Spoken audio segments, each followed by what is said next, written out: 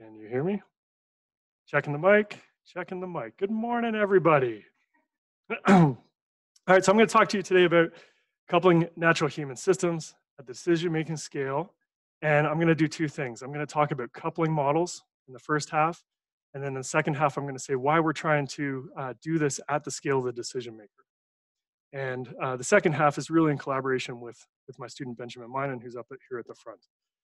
So I flew here on Monday from Southern Ontario, University of Waterloo, which is about 100 kilometers southwest of Toronto. And this landscape in Southern Ontario is incredibly human dominated. There's about 13 million people in that area.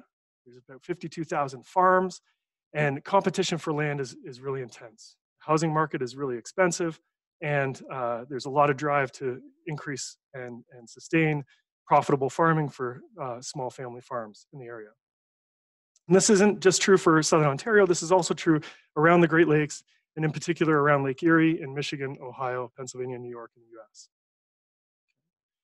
Now the basins around these lakes are shown in this slide here, but Lake Erie in particular, shown in yellow, has this basin which incorporates the majority of those farms in Southern Ontario. And the runoff from those farms is leading to massive eutrophication of Lake Erie. So we're getting massive algal blooms, which is creating a lot of toxicity. It's leading to fish die off. The city of Toledo has had to shut down the pipes from extracting water from Lake Erie on multiple occasions. And part of my research program is to try and mitigate these issues, like many people in the room today. And so through that program, we're trying to quantify the impacts of best management practices. These are things that farmers are doing in their activities to try and reduce the amount of runoff, the amount of nutrient flow to the hydrological system. And we're trying to identify critical locations for applications of these BMPs, learn how to better incentivize farm adoption of the BMPs to generate more sustainable land management practices. But of course, all this really requires decision maker buy-in, requires data, and of course, it requires models to prove that mitigation practices work.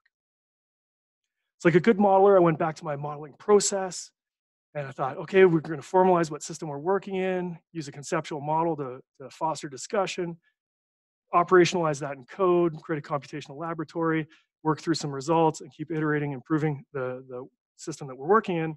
But what we see is we got two camps of work that are ongoing. We've got a group of people in the human systems, we've got a group of people in the natural systems. In some cases, we get interaction between those groups, or at least in terms of the modeling that's represented. Okay, so we'll have a lot of human system modelers that will do a really crude representation of the natural system, maybe using an inventory approach or benefits transfer approach, where they'll say, if we have, for example, land cover change, then we'll have average value of carbon storage associated with that land cover change. So if we lose forest, then maybe we're losing, temperate system, 9.8 kilograms of carbon per meter squared, something like that. It's a really crude representation of what's happening. On the natural system, there's a lot of prescription going on. We're prescribing how human activities are changing that system, but there isn't this dynamic feedback between the systems and interaction that's happening. There's very few people that are doing that. And some of the separation is put in there partly because of the funding initiatives that are out there. Okay, so in Canada, we've got the Social Sciences and Humanities Research Council. They provide $388 million towards social sciences and $1.1 billion to the natural sciences. So social sciences is only getting about 26% of that funding. We're seeing similar outcomes in the US, and these are just numbers that I'm pulling off the internet, so don't hold me to them exactly. But in the social sciences, we're getting about 250 million. And in the natural sciences, we're getting $1.5 billion to math and physical sciences, 906 million to geosciences and engineering. And so social sciences is really getting about 8% of that. Now there is those initiatives coupled natural human systems, which are coming out, and they're about 18 million this year in funding, but that's only going to fund 6 projects, maybe 7. Okay? So there's this embedded disparity between social sciences and natural sciences, and then there's this focus on these different funding agencies, which are kind of keeping us separated. And so one of the ways that we can start to harness this is that we've got specialists in the human systems, specialists in the natural systems, and instead of having these crude representations of interaction between them, we can harness those specialists and their work through coupling models together. When I talk about model coupling, what I mean is a coordinated communication between models. Okay? And so this figure on the right is showing on the x-axis the frequency of communication and the degree of coordination on the y-axis.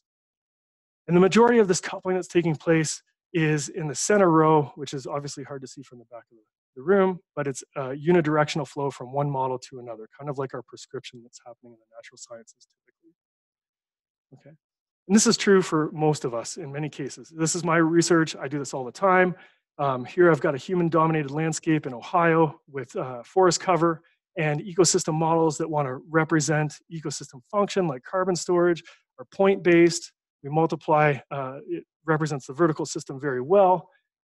We'll run those models and then we'll multiply them out against the area that those models represent, kind of like in a hydrological model, we'd use the HRU, and apply that to the landscape to estimate evapotranspiration, carbon storage, runoff, those sorts of things. But we know that's not the case. We've got patterns that affect how ecosystems behave. And in this case, I measured air temperature treatments and humidity from the edge of the forest to the interior and reparameterized the models along different swaths of edge effects to show that we get massive amounts of carbon storage differentials depending on the size and shape of the patches. And we can transfer this to the human system as well. So here's some work that we did where we were coupling an agent-based model to a biome BGC ecosystem process model to investigate how land management practices on residential landscapes affected carbon storage when we're adding to the landscape through irrigation and fertilization, or removing coarse woody debris, grass clippings, and those sorts of things. And these are giving us massively different carbon trajectories. So many of us are doing these types of unidirectional impacts, but what we want to get to is the upper right, where we're having bidirectional interaction between our models and feedbacks between our models. And this inclusion of the feedbacks and how we represent them really increases the nonlinearity and the variability in our results and gets us closer to understanding and getting insights about the systems that we're actually interested in. And so this was the focus of a CSDMS workshop back in 2016, where there was about 30 of us here that were working in this area, putting our minds together and sharing our experiences.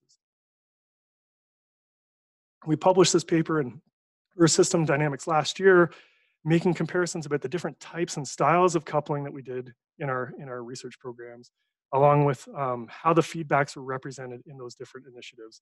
And then we also identified a number of lessons that we learned as a community. The first lesson was about remembering modeling as an iterative process. And so I highlighted that already, but in this case, when we're starting to couple models together that haven't been coupled before, there's data that we haven't typically collected. And so one example is that when we combined the agent-based model with biome BGC in the residential landscape, we realized that residential landscapes are really void of any data about carbon storage in the soil and the vegetation on those properties. So that fostered new proposals and new papers that were exploring and quantifying carbon storage in residential landscapes that we're now bringing back into the modeling process. Part of that is also leveraging the sensitivity analysis of our models. Because when we couple them together, we don't always know what parameters or variables are going to be really important, what processes are really going to affect the feedbacks and interactions. So we need to use sensitivity analysis to identify those pieces to foster where those additional research efforts are going to go. We also noted creating a common language. As you've all heard, the standard names convention that CSDMS is putting forward, that's incredibly important, not just for communicating between human and natural scientists, get on the same conceptual page, but it also feeds into the next one in terms of making code open access. If we can interpret that code easier because we have this standard naming convention, it's going to help us out a lot more in making progress. Making the code open access here is about making sure that we provide hooks and leverage points between our systems.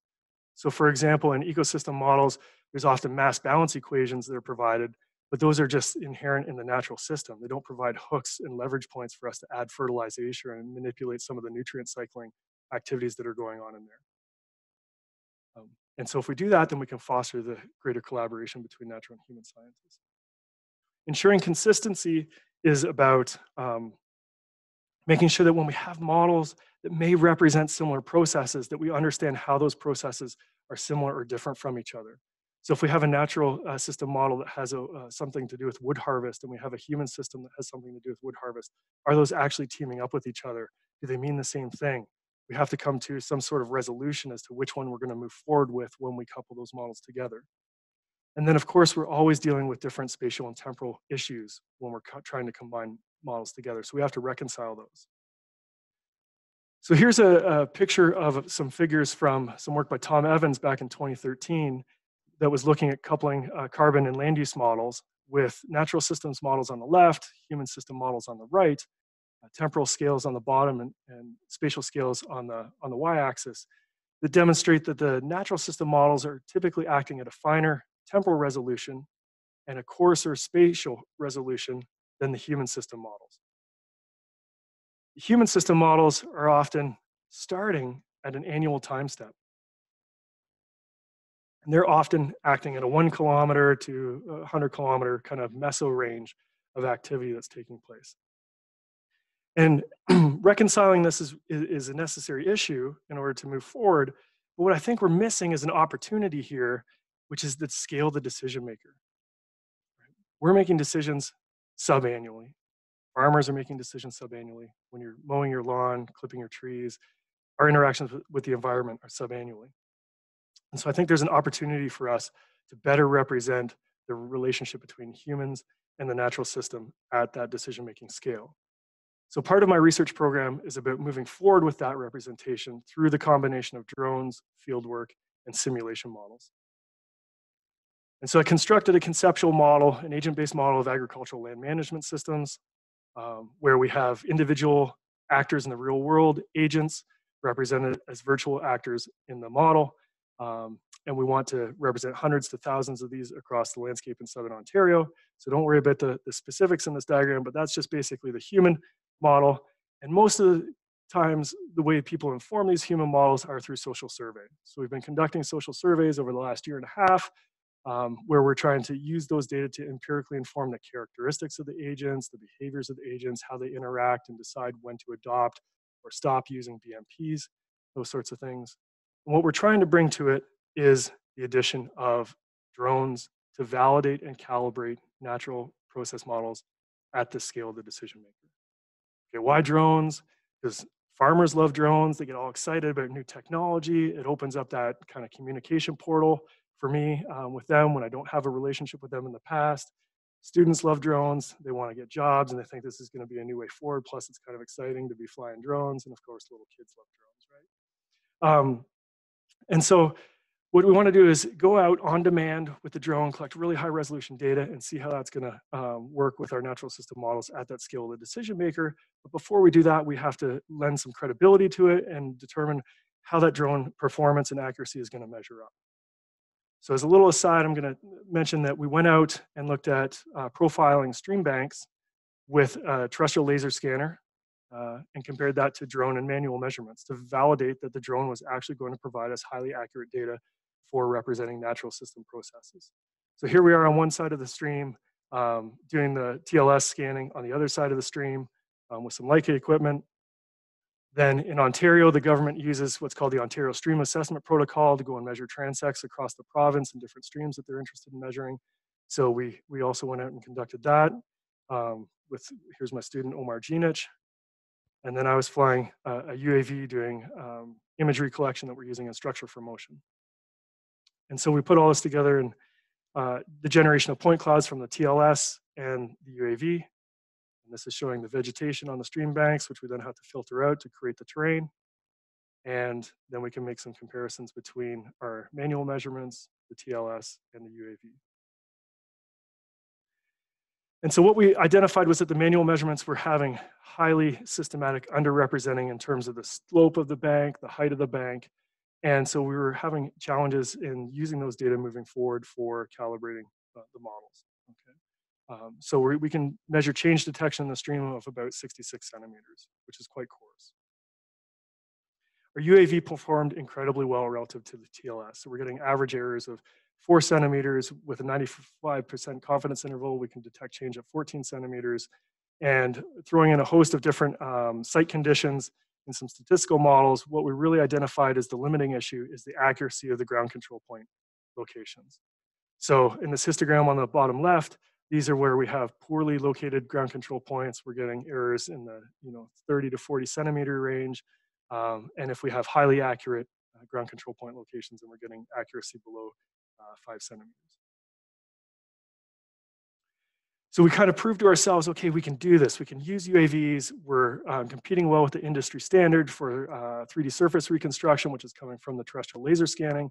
And so now we can start to use these data to collect them and start to validate and calibrate in-stream erosion models in this case, or other types of natural system models in our other research.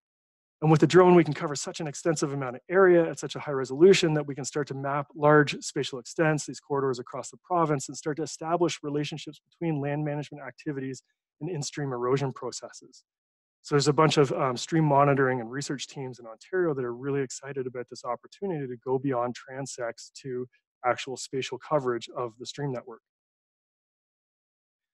So take that back to the conceptual model that I mentioned, this agent-based modeling framework. And what we want to do is we want to minimize the impact on farmers. So we want to go out, we want to do a rapid agricultural assessment where we throw a few drones up in the sky, collect as much data as possible, conduct a social survey, get out of there in 4 hours or a day, and then go back and start to parameterize our models. On the side, we're also doing lots of some kind of combinatorial work to decide when and how to collect these data, different flight patterns, timing of the year, and that sort of thing. So I wanted to show a picture of Ben because he's been instrumental in this. You can see him clearly in the center with the TLS scanner right there, measuring an erosion plume down here. The specifics of his work are in the poster, strategically located by the coffee machine. And so he's out there doing the TLS scanning, I'm doing the flying, and we've got a huge situation of ground control points in the landscape to reconstruct this surface. So we've got a 40-acre field that's located on the Nith River. The Nith River is one of the strongest contributors of nutrient flow to the Grand River, which then goes into Lake Erie and leads us back to our eutrophication problem. And so it just blows my mind every time I look at this picture and I visit the field is the volume of erosion that's happening on this one farm field. This is 40 acres. And before we got there, the farmer had just instituted 4 berms on the landscape to slow down that water flow, collected, kind of create some deposition points. And it's been a huge amount of deposition that takes place.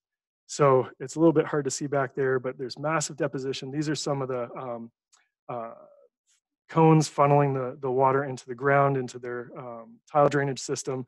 And when we initially went out, they were about 5.5 feet. They're about 3 feet or 2 feet in some places.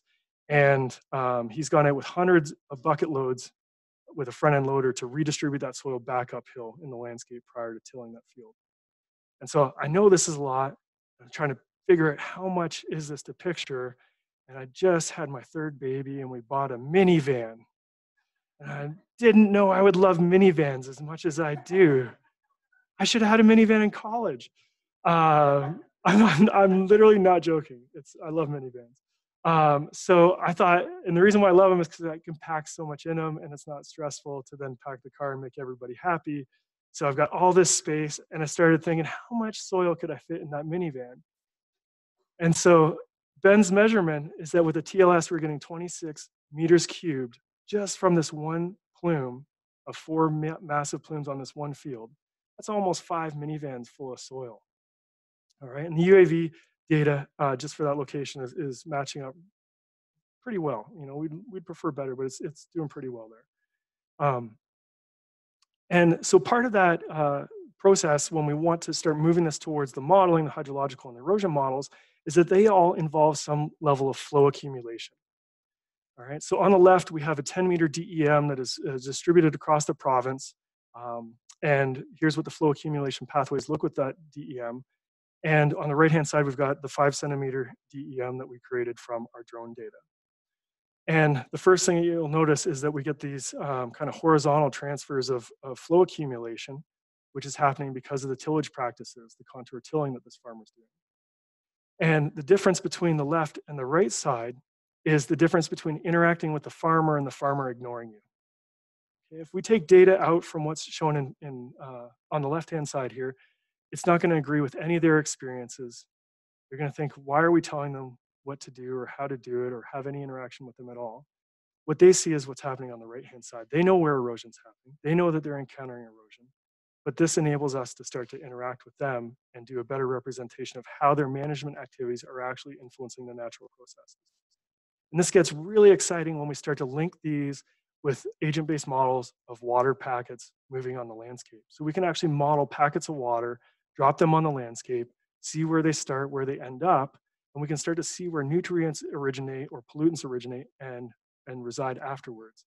So we've been using, this is just in the region of Waterloo, we've developed a simple model with Manning coefficients, land cover, and some other variables in there to see how the water is moving through the landscape and comparing that against Hurricane Hazel data, which is matching up really nicely. But that's the direction we want to go. We want to start dropping these on the farm field and see where those nutrients are moving and how is that going to relate to different fertilization applications. We're also using these data to calibrate and validate crop models. So we're working with DSAT, CropSys, and EPIC. This is with my student Omar Ginich, and we're comparing the crop yields that we're generating with those models to the combine data, which is shown in the center on the right, with the drone data that we're collecting in terms of NDVI, LAI, plant heights, and those sorts of things.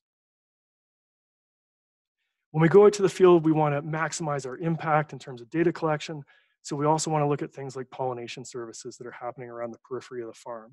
So we've got another project where we're looking at mapping individual plants, where we focused on milkweed, and we can do that. It's amazing. At a 0.5 centimeter resolution, we can actually identify individual plants and start to look at how the management activities are influencing those pollination services in proximity to those fields that are cultivated.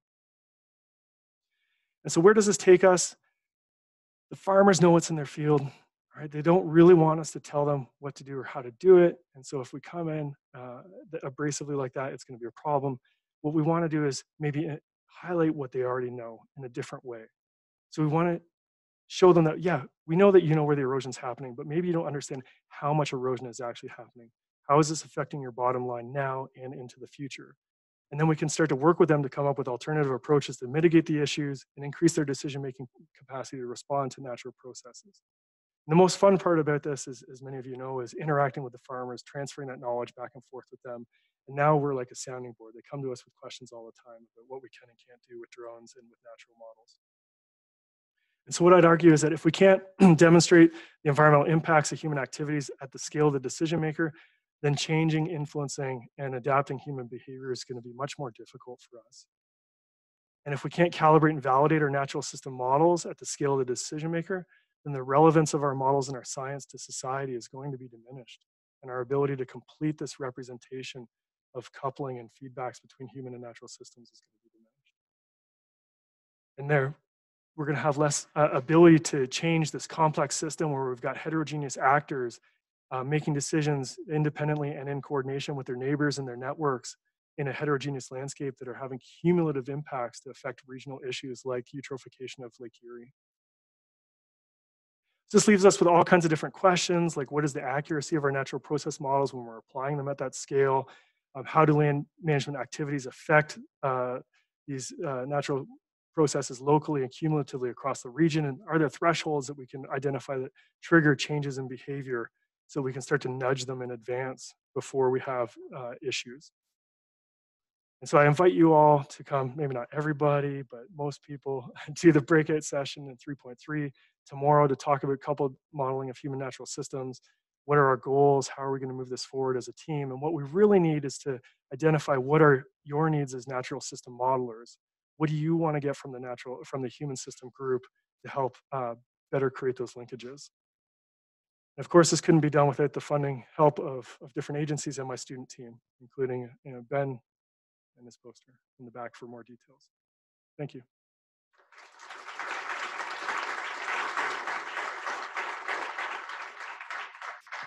Thank you, Dirk.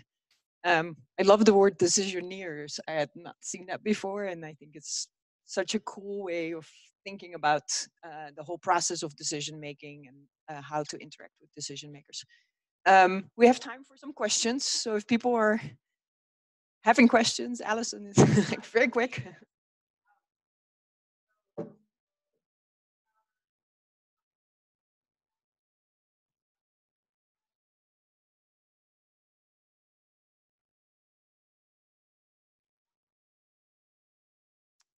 We make it very clear that we will not have any location identification information available. And the social surveys are all anonymous. We don't have any relationship with their information and their location in there as well. So far, we've been lucky through our networks to be working with farmers that are interested in working with us. Although Ben has had some experiences going to some farms and being chased off the land, uh, but um, but so far so good. Good question. Nicole?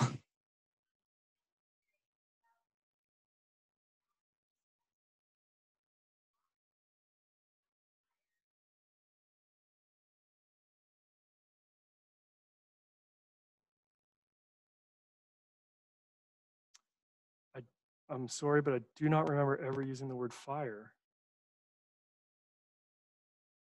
Oh, so berms. Sorry. If I say sorry and processes, can I blame it on my accent? This was an easy one. Yeah, I've got that question. They're putting soil berms and planting them with grass to stop the flow of water downhill.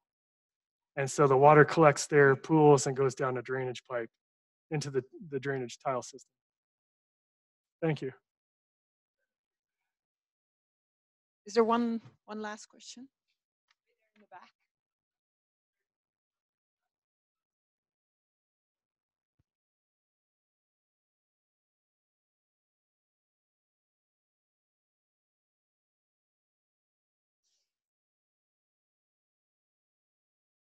We haven't. Right now, we've just been using a questionnaire and just kind of what we learned from interacting with them. We've kind of approached it more, even though I'd say I'm more on the human side because I've been building agent-based models for 20 years, and this natural system stuff is a little new to me in the last decade, let's say.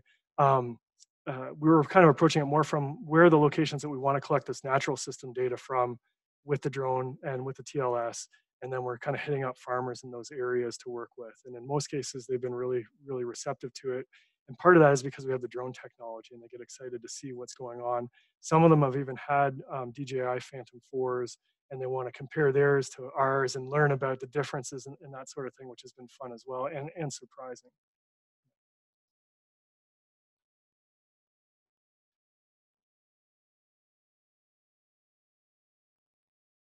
It's a great question. We actually started it in Europe. I postdoced it with Mark Rounseville and University of Edinburgh, and we had several sites that were modeling agricultural decision making in Europe. And so I took that when I came to the University of Waterloo and kind of modified it for Southern Ontario. And then we actually went through a third modification to really focus on BMP adoption as well. So I have a bunch of links to 4 surveys that were conducted in different countries in Europe as part of the kind of original processes for developing that to make a comparative analysis down the road. Thank you, Derek. Thank you guys.